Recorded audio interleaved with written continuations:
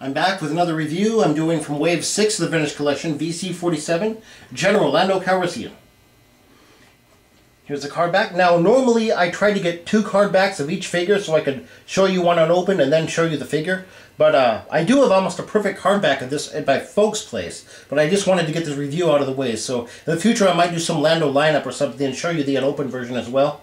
To start off with, a lot of people assume Return of the Jedi, when Kenner was doing it, was a big wave. It actually spanned 2 years, 83 and 84.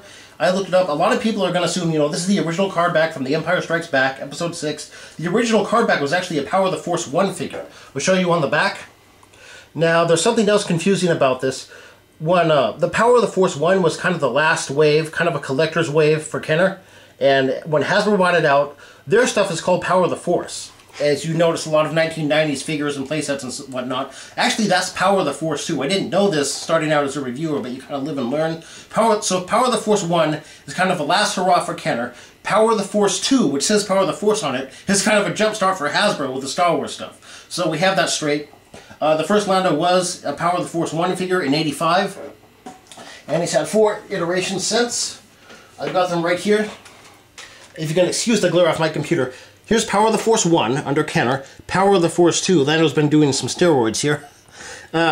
This one I actually have shown you in a diorama, but I haven't done a review of. This is the OTC Lando, also the Saga 2004 Lando Calrissian, and here's the current one right here. So this figure's been done 4 times. Here's the current one. Here he is. I like this figure overall, but it's got some glaring omissions to it. For one is the cape. It just looked like he used duct tape on his cape or something. I really don't like that strap at all. That's a glaring omission to this figure. Otherwise, the figure is very, very good. I would like to make a side note that when I started doing reviews, I don't know how long a lot of you would follow me or looked at my old reviews, I do a Lando Calrissian Stormtrooper comic pack. It's the Empire Strikes Back comic pack. I believe it's the last comic pack of the 30th anniversary. Now that Lando, his cape was totally flawless. I mean, as I've said about the Senate Guard, a big thing about Star Wars is the capes and the robes. That cape, it's a wire cape, and you can adjust it to different directions. It'll more or less stay there. It stays on him perfectly. That Lando itself is a redo of the original trilogy collection Lando, but they redid the cape, and the cape is a perfect 10. They should have used that mold for this cape, but they didn't. This cape, not only does it have that glaring strap on it, also it kind of feels like it's cheaper material. So I'm going to hold that against him. Otherwise, the figure is very good. Rebelscum.com did not have an official listing for his articulation, so I made a good guess at it. I'm going to read it off to you. Ball-jointed neck, ball-hinged shoulders, and ball-hinged elbows. Swivel wrists, swivel waist, ball-jointed hips, it looks like, and ball-hinged knees and ankles. This Lando is very articulate. As you can see, he can do the splits. Everything is wrists, move. One thing about this outfit, Billy D. Williams had some trouble in this outfit in the movie. By the way, if you don't know, Billy D. Williams is the actor who plays Lando. If you didn't know that. There was a famous scene when him and Han are talking in the hangar bay, and Han offers him the Falcon for the run on the Death Star. And if you look really closely at that scene, I'll give you a 360 as I'm explaining this to you. If you look really closely at that scene, every time it flashes back and forth between Lando and Han, this gun belt moves around on him. They just couldn't quite get the gun belt right to go across his chest.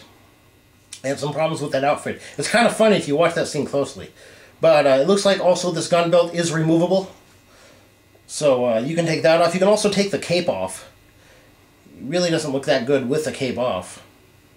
But this figure is pretty good overall. A really good cape, I would have given him over a 9. I'm probably going to give him an 8.75. The head sculpt's good. The articulation is good. He goes great in the Legacy Collection Falcon with Nien Numb. If they'd redo the Nien Numb, I know they did the B-Wing figure, and I did a review of it, but if they'd redo the Falcon Nien Numb, that would be awesome.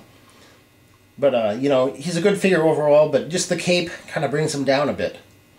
Otherwise, he's worth picking up, I definitely tell you that.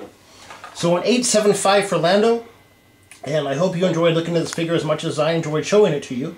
This is Supreme signing out, as always. Thank you for tuning in.